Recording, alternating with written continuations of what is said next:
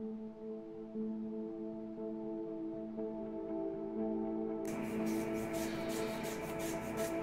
right, one of the primary things you need to do when you need fuel is you need to kind of approach the Starfarer, and you definitely want to get yourself some orientated to the craft exactly the way you need to be. So let's go ahead and approach the Starfarer, and you can see we're just going to kind of go from the pilot viewpoint here. You can see here's the front of the Starfarer.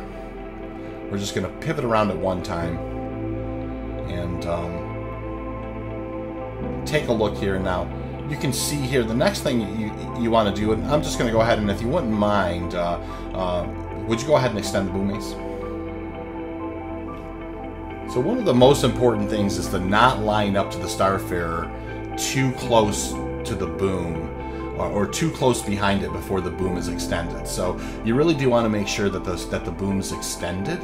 And I just wanted to kind of, give you a visual of that. So with the boom extended, here's what we're going to want to do. We're going to want to this is really the position you want to be in, right? You want to kind of be towards the bottom of the craft, kind of lining up on the boom. And once you've done that, then you can actually go ahead and target the Starfarer. And then what you're going to want to do is hit N.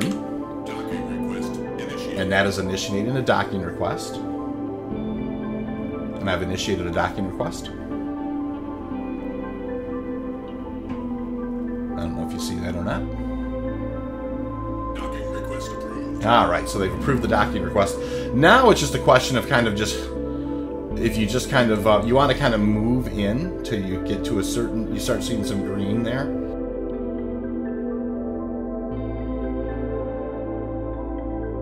At that point, you just hit N one time. I've taken my finger off of N. So I've just clicked N one time. You can notice at first the articulating ball was red, and then it turned green, and as soon as it turned green, I just hit N one time, and now my hands, I haven't touched the stick since then, and I'm going to go ahead and automatically approach here. And so my hands are not on the stick, I'm approaching, but this is all being handled by the auto docking sequence. And just kind of let it do its thing. Now it says engaging docking clamps, you can see that. And now the docking is complete. Now I'm going to go ahead and I'm going to hit F1. And at this point is when I'm going to go to request the fuel, right? And I'm going to try and get that tank full, and that tank full, and that tank full. And then I'm going to go ahead and confirm purchase.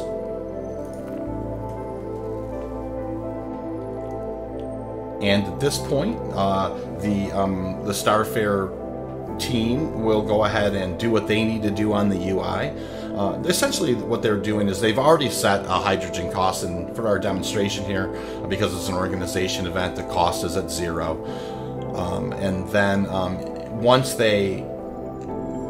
we confirm the fueling, they then use the UI to open up the tanks, and then they'll begin.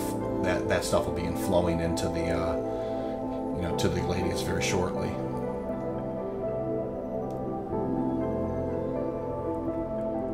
You can see now the transaction details begin to change. The hydrogen tanks have gone up, and now we've got a request for quantum. And so inside the Starfarer, they have to make a small adjustment where they stop kind of sending in hydrogen, and then they start sending in quantum fuel. And we've as you can see now, it says transfer successful. All my tanks are full. I'm going to go ahead and hit F1. This brings me out of the UI. I'm going to hit N on the keyboard. Launch initiated. And that's a launch initiated. Then the most important thing is it looked like there was a bit of a jump away there.